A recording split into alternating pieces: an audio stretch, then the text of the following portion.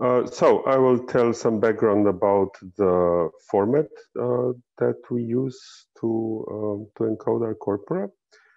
First of all, some background. So CLARIN has quite a long history in parliamentary corpora. It started with a dedicated workshop at LREC 2018. CLARIN also made parliamentary corpora as one of its key resource families. So at the workshop, and then especially in the resource families, it turned out there's quite a few corpora already out there, which is in a way not to wonder at, because they're easily accessible. You don't have any copyright problems, no GDPR problems. So a brilliant resource for computational linguists or for corpus linguists. But it also turned out that, unsurprisingly, they're encoded in many different ways, which means that it's more difficult to interchange them or to use any standard tools or them or anything else, as a matter of fact. So this was kind of the basis where we came up with this idea of a CLARIN type B workshop, which means that, first of all, you have a workshop, and then there's also some work to be done. And this was parallel format. It was organized by Jan Odijk in the Netherlands in 2019. And me and Andrej Pančur, because we already had our Slovenian parliamentary corpus encoded in TEI, Jan was kind of in favor of that approach. Well, so we developed that a bit, and we presented an initial draft of this what was then called Parla format, what is now called Parla CLARIN. We presented it, and there was quite a lot of participants, about 20, I think, from a lot of different countries. And they had very good ideas how to improve it, what the problems could be, what else they wanted. We took that into account, and well, we made what is currently the Parla CLARIN format. When I say currently, I mean it's by no means finished. A lot of things can be better, and hopefully they will be. But anyway, what it is right now is TI-based encoding for parliamentary corpora. And I already heard the criticism then, well, it's just TI, so what's the big fuss about it? But the idea was, in fact, to leave it for the moment pretty unconstrained, because it's still in this development phase. So we thought it's better not to, completely make the schema very, very prescriptive, because we actually didn't know what kind of data people have in their parliaments and what they want to encode. So on purpose, we left it quite unconstrained, but we did put quite some effort into the documentation. And both of these things you can find on GitHub. So you have the addresses here. The GitHub one, you can, of course, clone to your own computer and do whatever you want to do with it. And there's also this option that GitHub offers, is that you put on a special page, github.io, the documentation, the HTML documentation. Now, the nice thing about TI is that they have this concept of ODD, so one document does it all.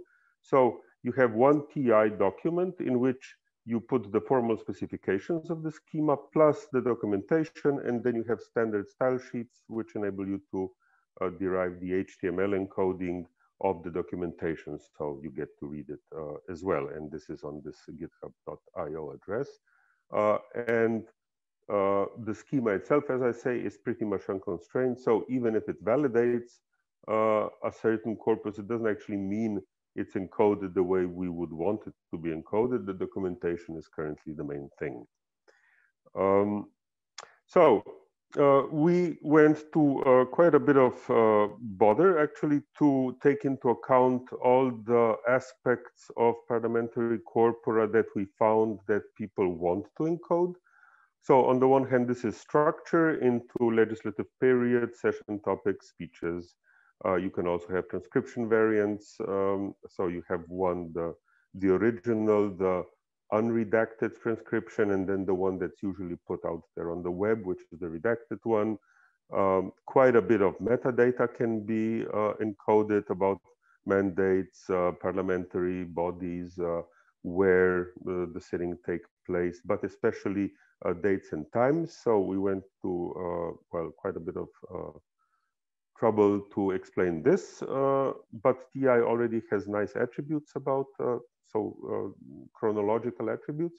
So you can stamp quite a bit of the data there as to from when to when, for instance, a certain person is a member of a certain party, or from when to when a certain party existed, and so on and so forth. Then we also have lots of metadata about speakers, which we in fact use in the Parliament corpus. So when they were born, their sex, education, party membership, which is quite important. Yeah, if you want to, I don't know, split speakers into, say, more left or more right. Links to external resources, for instance, to Wikipedia, and so on. And the same then goes to parties. Yeah, so we have a special list of parties, and the speakers then just, in a way, point into the definition of the political parties. As I said, it is by no means finished, and I hope we will do some more work now in the second stage of the project. The schema now, when we have some idea what is in parliamentary corpora, will be made more strict. We'll give better examples, probably taken from the parliament corpora. Add scripts for down conversion into various formats, which to an extent we already developed in Parliament. And hopefully some community development will also take place, because right now it's just me and Andrei that have been developing it. But of course, GitHub enables, well, posting of issues, pull requests, and so on. So we quite soon found out that the schema, the official, if that's the word to use, CLARIN schema is not quite strict enough for what we had in mind.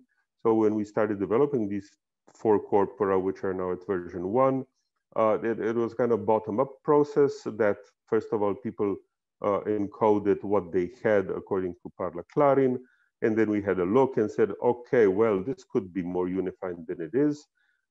So in this process, we unified the 4 corpora to, I would say, quite a nice extent. And somewhere towards the end, for the kind of fine polishing, we also made this Parliament schema.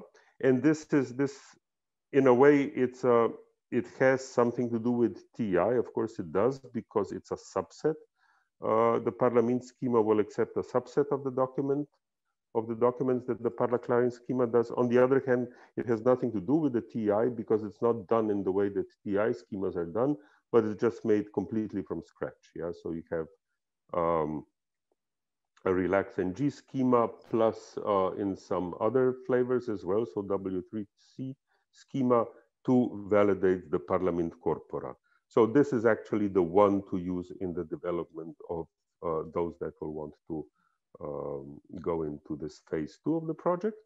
And it is also available together with the corpora on the handle that that you see here and Maciej gave before. I would also say that because now we do have these 4 corpora, probably, at least to me, it's the easiest to look at an example and then just do whatever they did in this example. And now we have 4 examples. So it's probably the easiest way to encode your corpora, to just have a look at one of the example corpora and more or less copy what is there, except for the actual content. And then, yeah, validate with the Parliament schema if everything is okay. Now, if there's anything that is unclear for those that you that will participate, please do get in touch with me. Once we have the people that are actually in the second stage, I think we will set up something smarter than emails, probably Git issues, I would imagine, for the actual communications, but we're not quite there yet. So further work about the schema, as I already said, no, I didn't actually say that, sorry, this is about the Parliament encoding.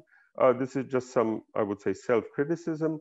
We haven't actually managed to unify everything the way that it could be, if not should. So the transcriber comments, which appear quite often, they could have a nicer taxonomy than they do right now. Some other taxonomies, because we do use taxonomies quite heavily in the corpora, they could be even further harmonized. And the Parliament should be integrated with CLARIN. As I said, that is something that's waiting for me in the stage 2 of this project. And with this, I will stop.